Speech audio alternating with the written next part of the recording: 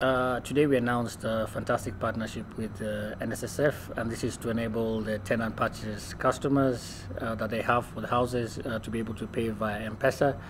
Before, they'd had to go to a bank deposit and then probably take the banking slip to NSSF. Today they can do it at the comfort of their homes. They can pay for the service charge as well as for the tenant purchase scheme.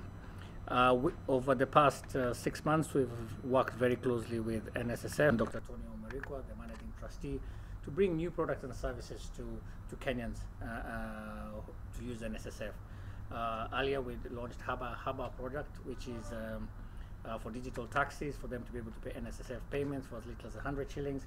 And now this is just another opportunity for customers to actually pay via M-PESA for the tenant purchase, and this will help more than 5,000 households that are paying for the houses at NSSF to use M-PESA. So it's a fantastic opportunity, and we really thank NSSF for the opportunity to work with them and to provide better services to their clients.